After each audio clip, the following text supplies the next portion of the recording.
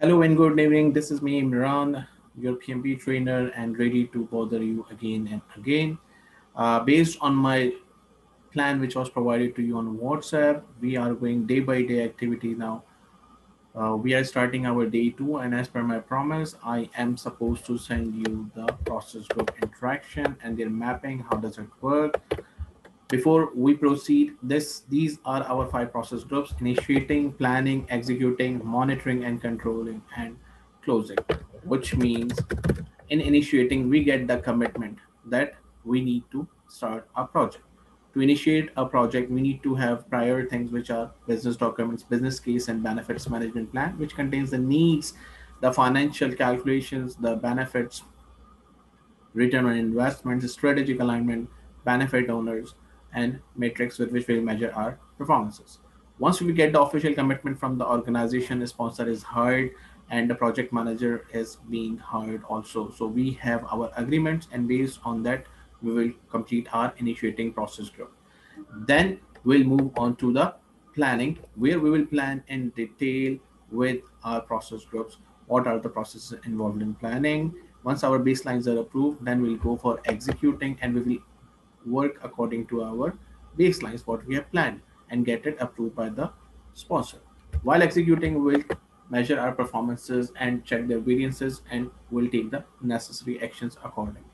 Once all the work is finished, we'll go for close. And based on our understanding, the main smaller shortcut I have given you STC, QRR, PICS to remember the knowledge areas. So we have 10 knowledge areas: project integration management, project scope management, schedule management, cost, quality, resource, communication, risk, procurement, and stakeholder management. We discuss in the class that our project will always start with the first process, which is what? Develop project charter. Without this process, our project can never start, because once we execute this process, output is what? Project charter, which contains high level objectives, high level risk assumptions, constraints, major milestones, exit criteria from the project, stakeholders names and list, and project manager name and authority, and his organization and its authority. Once you have your charter developed, and after becoming the project manager, your first task is what? To identify a stakeholder, and the output will be stakeholder register, which contains the name of the stakeholders, their contact information, their classification, influences, and most importantly, needs and expectations. Once you have the stakeholder register and you have collected their names and everything, now we will go for planning. And in planning, our first process of planning is what? Which belongs to integration, is develop project management plan, which is the combination of all the plans, or we call it subsidiary of all the plans: 10 plans, 3 baselines, change management plan, and configuration management system. Once I will start working on it, the first thing we will always plan is what? Scope. So first we will not plan the scope, first we will plan that how to prepare the scope, and this task is done at the time of plan scope management. And this is our understanding that our knowledge area will always start with the management plan of that particular knowledge area.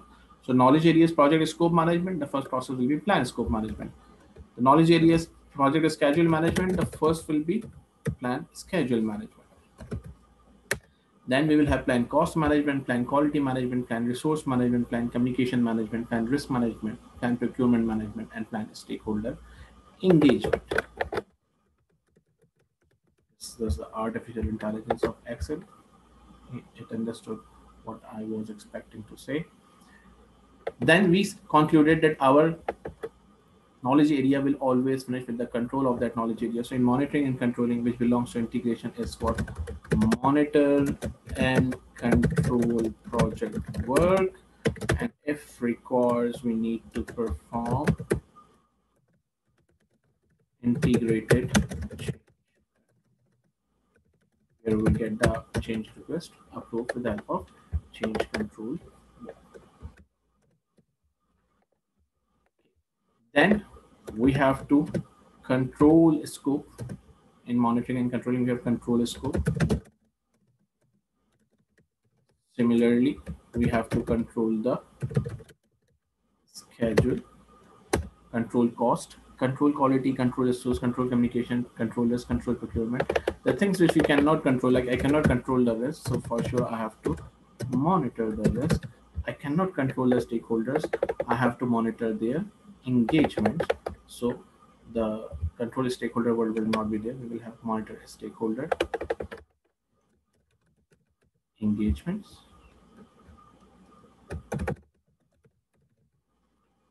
are not being met. We have to take the change request. Similarly, I cannot control the communication, but I can monitor the communications, monitor risk, monitor communication, and monitor stakeholder. So based on our understanding, 10 plans, 10 controls. So a part of that, once our planning is approved, to complete the planning, we have more processes to be completed. So after plan scope management, I will collect requirements from the stakeholders which were listed in the stakeholder register. After collecting the requirement, I will get the requirements traceability matrix, which contains all the information from origin to destination.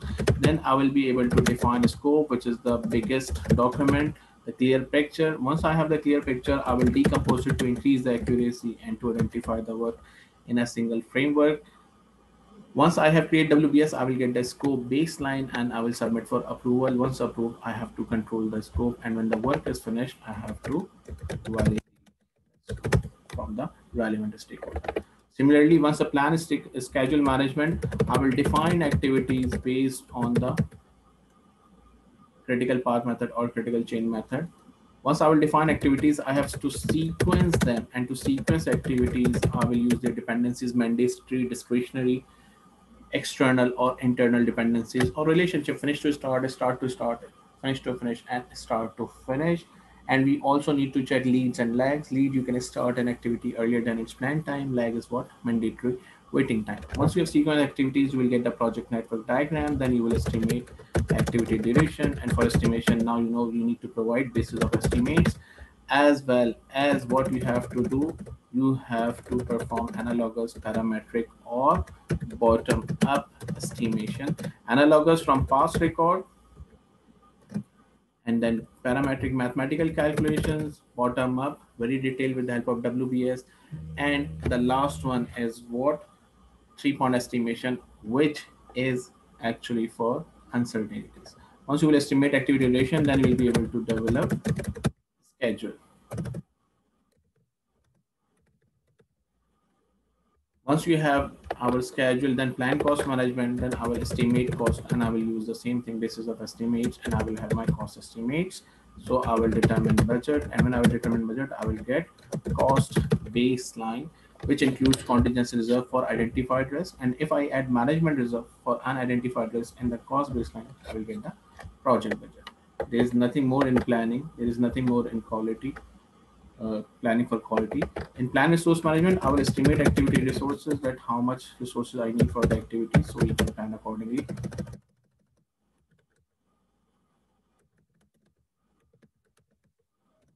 Estimate activity resources. Plan risk management, I will, in communication, we have already prepared our plan. In plan risk management, I'll prepare my plan.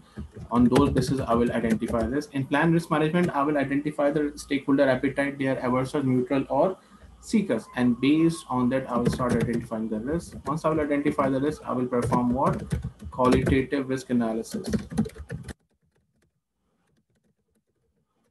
Qualitative risk analysis. And if required, I will perform quantitative risk analysis.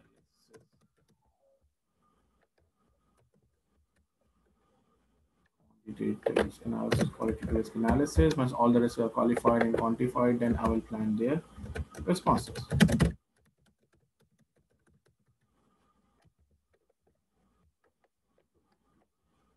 Go down, plan procurement, there is nothing in here, and plan stakeholder engagement are already done. Once our baselines are approved, then we go for executing, and for executing, integration is what? Direct and manage project work, where I will work according to the plan. And similarly, we have what? We have to manage project knowledge to get the project issue logs. Then I will do what? There is nothing in executing for here, here, and cost. Also, then in manage quality, I will manage quality accordingly. And in resource management, I will do what? I will acquire the resources, because I will not acquire the resources at the time of Then I will develop team after requiring with the help of forming, storming, norming, performing, and journey, Maslow or Hertzberg or 3x and y. And once we have developed team, then I have to manage the team according to my powers. To manage the team while working, and for managing we have the powers: expert, reward, penalty, formal or referent power. And while managing we could have conflicts, so we have to apply the conflict strategies, which is what: avoid, smooth, accommodate, force, compromise, or collaborate. In the risk we will have, in the plan communication we have to manage communication according to our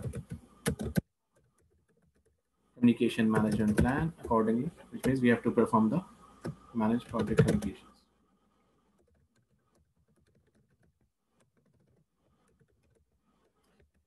In the risk, we have to implement the risk response, which we have decided in the plan, which is what: avoid, escalate, mitigate, transfer, enhance, share, or we have negative risk or positive risk. Accordingly, we have to take actions. In plan procurement, we will conduct procurement where we will select the seller and make the agreement. It could be fixed price, where buyer is safe and seller at risk, or cost reimbursable, where seller is safe and buyer is at risk, or time and material, where we have unit rates defined. And here we will manage stakeholder engagement.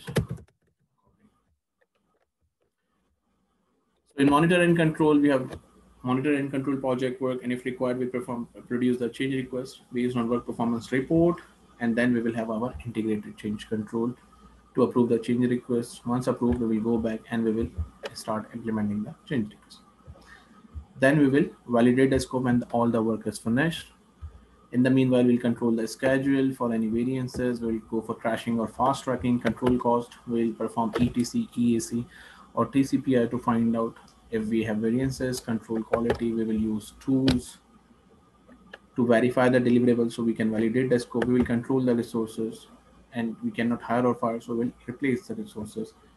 And we'll monitor the communication if everyone is receiving the right information at the right time or not. We'll monitor the risk. If any new risk is identified, we'll go and plan it again, identify it, and then plan it, qualify it. And if something has changed its thing, so we perform analysis again. And if there is unknown risk and if it is impacting, we have to do workarounds, which are unplanned risk response. In the meanwhile, we have to plan their responses. In control procurement, we'll control the procurement and we'll check the performances. If required, we'll produce the change request. If all the work is completed, we'll perform administrative closure, collecting all the documents, closing all the claims, archiving the things. Then we'll monitor stakeholder engagement in the meanwhile. So all the things are being done simultaneously. And for when all the work is done, we'll close the project where we will produce the final product or service or result, and we'll perform the transition from our project side to operation side. So it could be close project or close phase of the project. So these are the 49 processes based on our knowledge. It's almost 5 to 10 minutes video maximum. I try to keep it as short as possible to cover all the processes in as brief as possible. Regarding the ITTOs, you know that all the process name will have the similar output name, and majority of those plannings will always have what input: the OP and EF. And for those two techniques or tools, we can use expert judgment while you are using it. For costing, we perform multi-criteria decision analysis or cost-benefit analysis for resources, and that's how we'll do the things. If you have any questions, do let me know. I will reply you in the WhatsApp. Apart of that, this video is complete, and we'll see tomorrow for the chapter number 1 with the revision of chapter number 1. Let's go together and let me help you to pass the exam as soon as possible. Best wishes, good luck. I'll see you in the next video, which is tomorrow.